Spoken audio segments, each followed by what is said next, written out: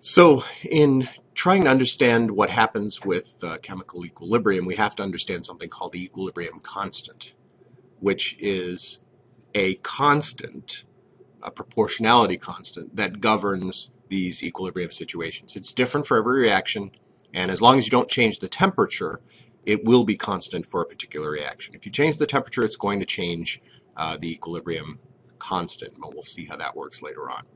Okay, so start with, we have something called the law of mass action. This is the official name for what we mean by writing an expression for an equilibrium constant. Okay, it was created or mathematically determined how this all works out in the late 1800s. Goldberg and Våge were two Norwegian scientists that did the work. And they came up with this. So imagine we have this reaction, and it's substances A and B reacting to form substances C and D. The coefficient of those each substances are J, K, L, and M. You'll notice a double arrow in between the reactants and products. That is what we use for equilibrium. Now sometimes it's written as just two arrows like that. Sometimes it's written as two half arrows, one going forward, one going backwards. That's the symbol for equilibrium. That means that we have both reactions occurring. Interestingly enough, most chemical reactions actually reach equilibrium. Even ones we think of that go to completion, in other words, all the reactants form products. If you leave it alone in a container and you don't remove any of the products, it's going to reach equilibrium, and some of those reactants are going to go back. Now, most of the time, reactions like that, they lie so far to the right that we almost don't consider them to be at equilibrium, but if you leave them alone, they will eventually go to equilibrium. So we have this equilibrium constant K, and we use a capital K for the equilibrium constant, not to be confused with the rate law constant, which is a lowercase k. Very important that you understand that. Usually when I write them by hand, I write a script lowercase k for the rate law reaction, and just a capital print K for the equilibrium constant. So the first thing that might be a little confusing is knowing which K you're using. The convention is lowercase is rate, capital is equilibrium, just to keep that in mind, okay? The form of the equilibrium constant K is written like this. It is the concentration of each product, concentration of products, raised to an exponent that equals their coefficient, divided by the concentration of reactants.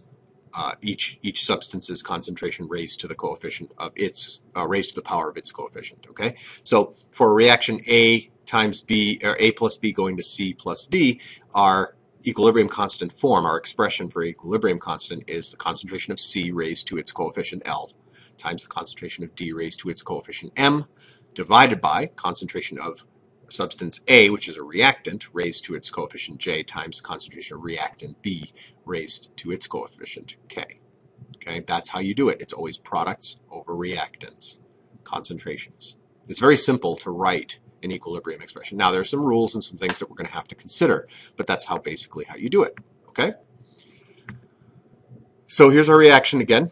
And we want to understand where that comes from. Well, it comes from the fact that the definition of equilibrium is that the rate of the forward reaction and the rate of the reverse reaction are equal. That's where this comes from. Let me show you what I mean. So if you understand the rate of the forward reaction, A plus B going to C plus D, remember rate is only dependent on concentrations of reactants.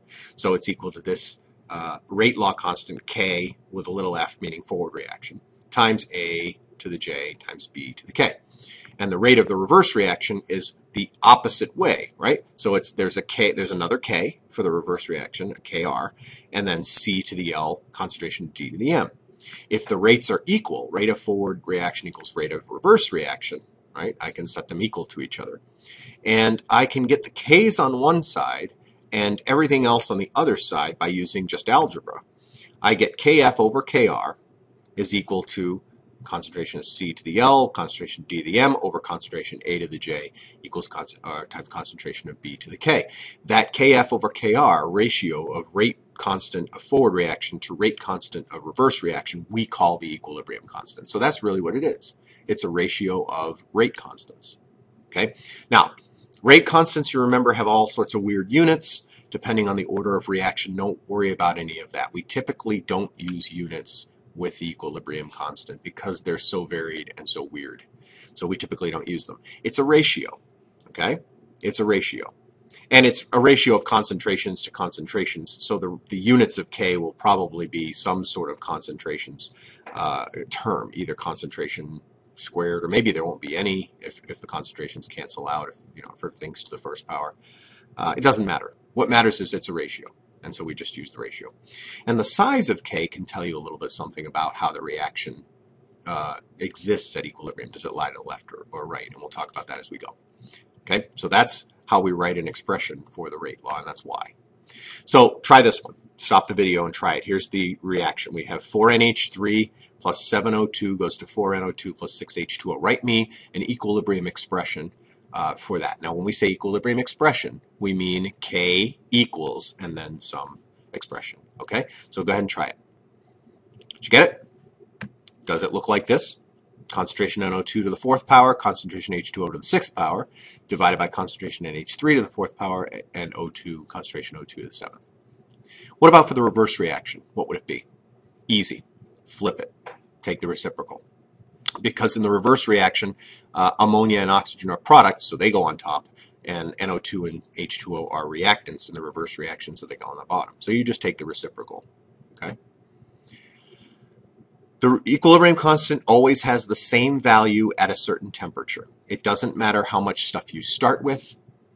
It doesn't matter the initial concentrations. The ratio of the concentrations of products to concentration of reactants at equilibrium will always be the same as long as you don't change the temperature. We will see why temperature is a factor a little bit later on in our study. Okay, so here's an example of three different experiments run for the same reaction where we have nitrogen and hydrogen gases forming ammonia. This is right out of your book, okay? And experiment one, we start with 1 molar concentrations of both of those. We get our concentrations at equilibrium. We have no ammonia to start with, obviously, in equilibrium. We have those. We do our K expression. We come out with a value of 6.02 times 10 to the minus 2. It doesn't matter what I do to my reaction. Look at the second experiment. We started with no reactants. We started only with products. Well, it goes backwards. The reverse reaction occurs at equilibrium. We have new concentrations that we can measure, and the ratio is always going to be the same as long as I don't mess with the temperature. Okay? So each of the equilibrium concentrations in each of these experiments depends on what I started with, but the ratio is the same. So that's the nature of the beast. Now, if you mess with the equation a little bit, for example, if you change the coefficients, you divide everything through by the same number or multiply everything through, that's going to affect your equilibrium constant. But you can easily calculate what the new equilibrium constant or should look like just by doing the calculations, okay? So as long as you don't mess with the reaction, the form of the reaction, or the temperature, your equilibrium expression, your equilibrium constant will have the same value.